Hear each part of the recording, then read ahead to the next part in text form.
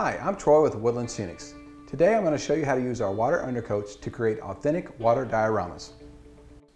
Once you've inspected your water cavity for any cracks or openings, you're ready to apply the 100% acrylic water undercoats. Step 1 is to always shake the water undercoat well.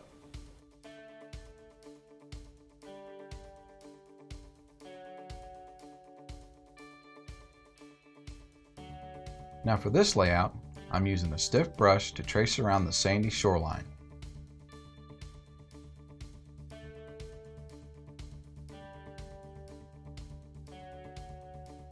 Then, I'll fill in the rest of the water area by painting generously straight from the container. I've chosen hunter green for this particular lake. Of course, you can choose whichever color you'd like.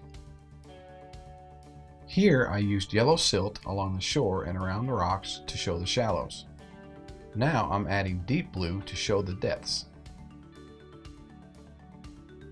Our water undercoats are the easiest way to create the illusion of depth.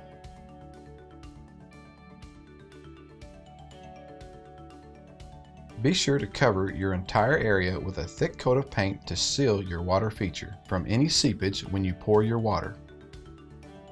Our water undercoats give the most authentic colors for your layouts. We offer deep blue, navy blue, hunter green, moss green, olive drab, and yellow silt. You can always blend the water undercoats for color variations. Once your water undercoat is dry, you're ready to pour your water. I've chosen realistic water to use on this layout.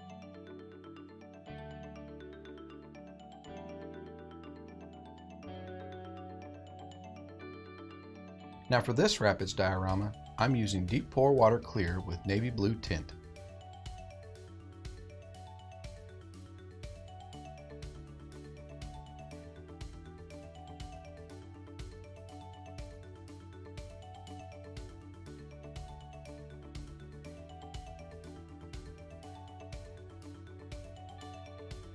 To learn more about adding authentic colors to your water feature, please watch our video on water tints. Thanks for watching.